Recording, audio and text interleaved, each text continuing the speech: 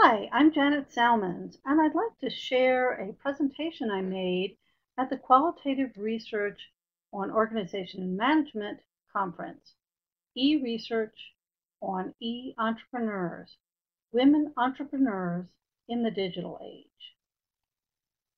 So, why conduct this study? I was curious about emerging e-entrepreneurial practices, and that was fed by a conversation I had with my niece about how connected and collaborative women bloggers are in her area, personal finance. I was originally planning to study women and technology incubators, but I decided instead to look at women entrepreneurs online. So my interest in e-interview research, given recent books and development of a number of models, meant I wanted further experimentation with conducting online interviews. So in this presentation, I'm giving a very brief overview of the study and how I collected data online. So the study, it was an exploratory qualitative study designed to surface emerging approaches so that I could identify trends and themes for future study. There's little existing scholarship that has looked at the combination of women and e-entrepreneurship. There's literature about women entrepreneurs or online entrepreneurs, but I wanted to surface the ways that those approaches and trends might relate to one another. So in this study, I used situational analysis, a postmodern grounded theory approach.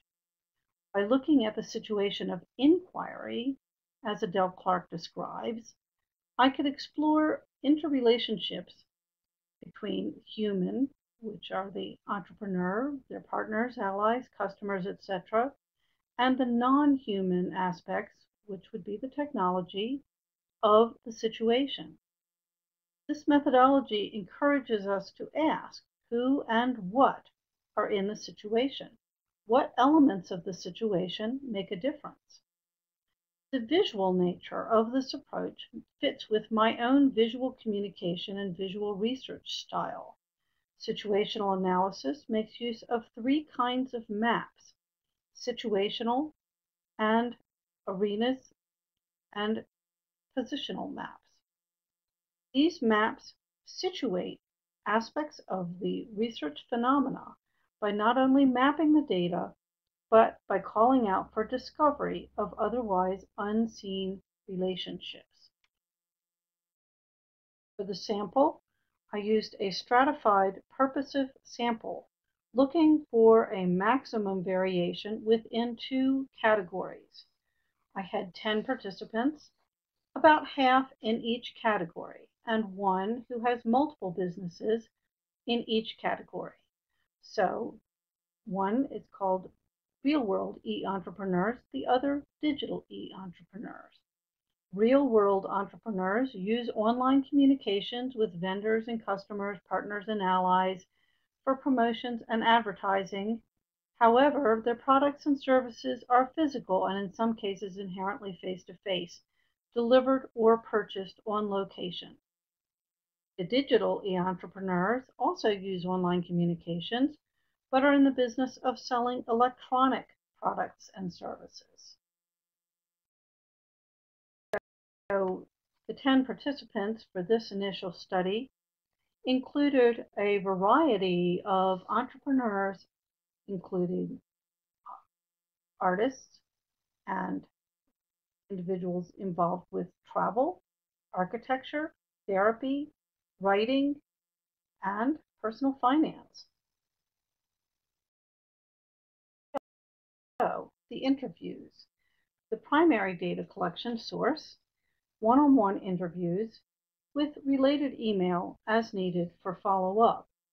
I also used information from participants' blogs, social media, or websites.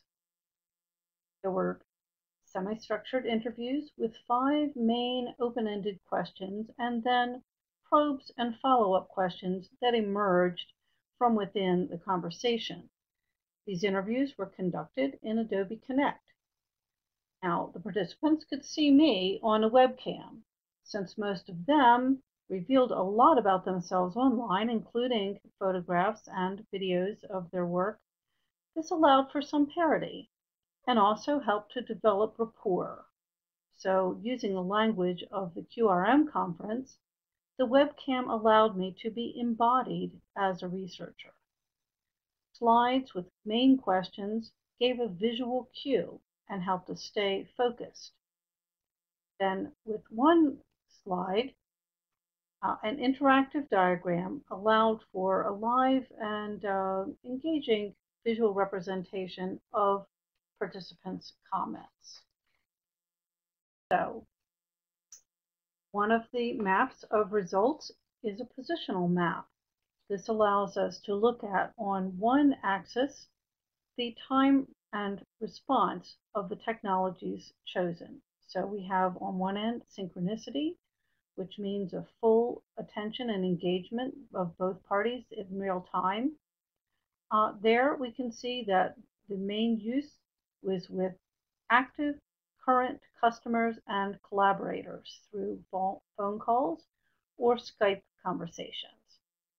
Then we have the synchronous, which describes events that are in real time but may not necessarily involve full engagement of participants who may have other activities going on. So web events like webinars may be viewed synchronously, but the participants may be involved with other communications at the same time. Similarly, in near synchronous, we have the expectation that the response will come soon. So this describes kind of an elongated conversation, an ongoing conversation.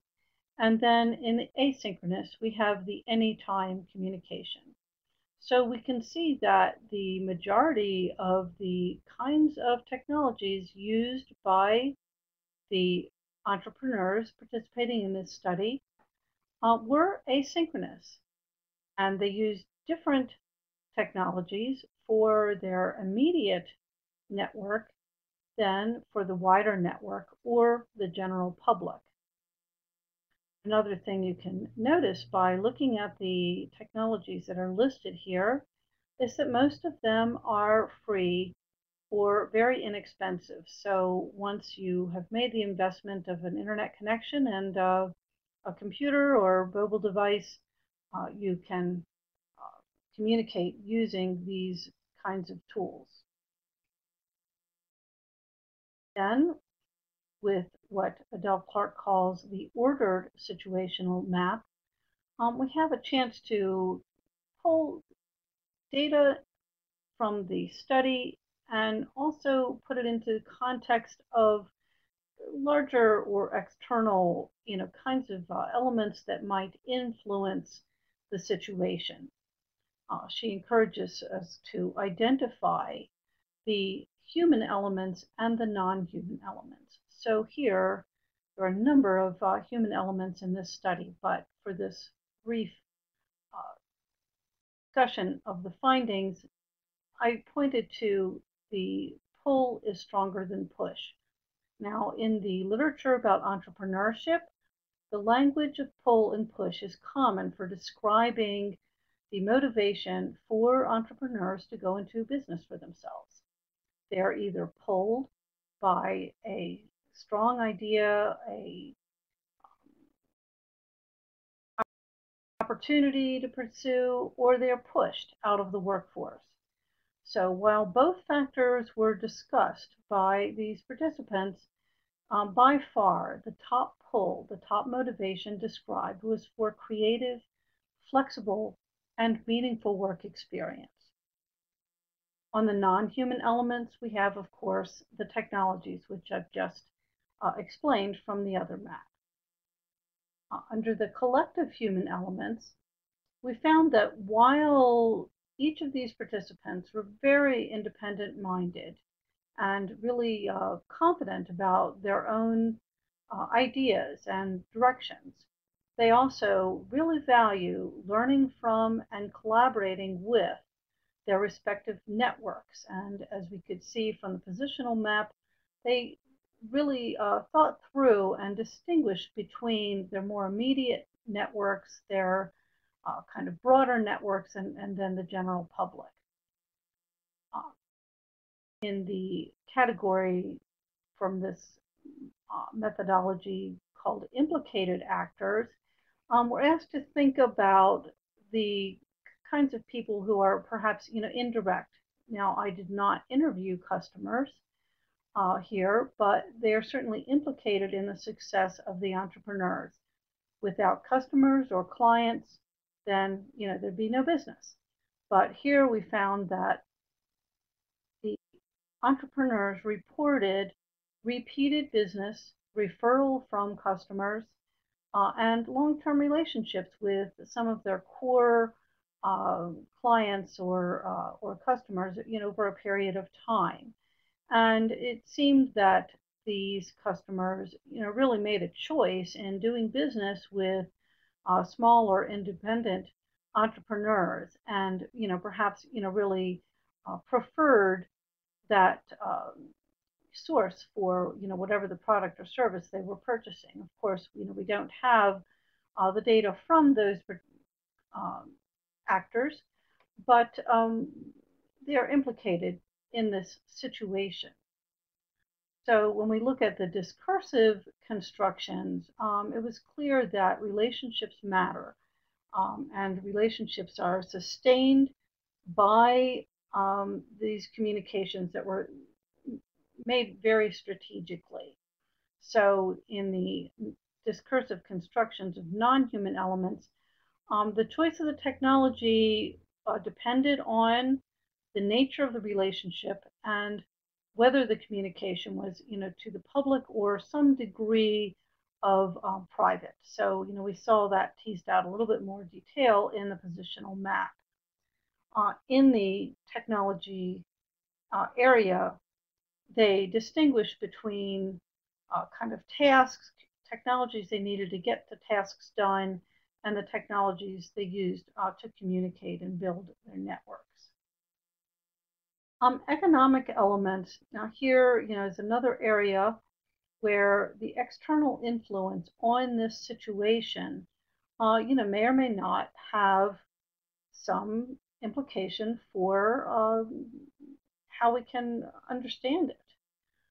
And here, within the theme of pull and push, I found it interesting that these participants basically chose entrepreneurism.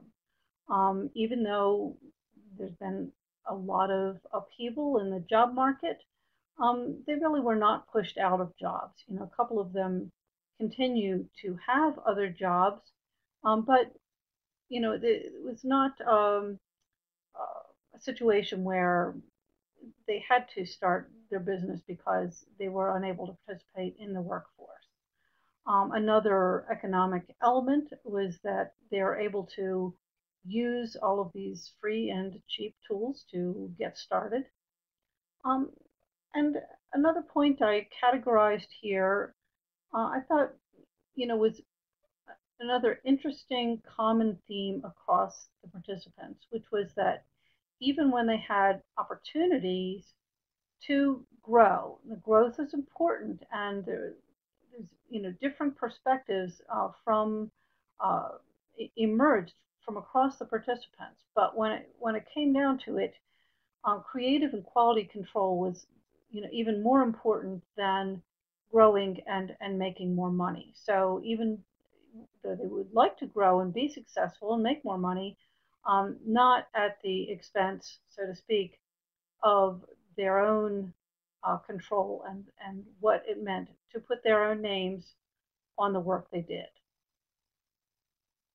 Other external elements, in addition to the economic elements, are the socio-cultural elements. And here, again, all of these themes offer, lots of opportunities for further exploration. I'm just giving you a very quick synopsis. But one of the themes from socio-cultural elements is that, these entrepreneurs, even the solo business women, really had a commitment to reach out and um, help to develop other entrepreneurs.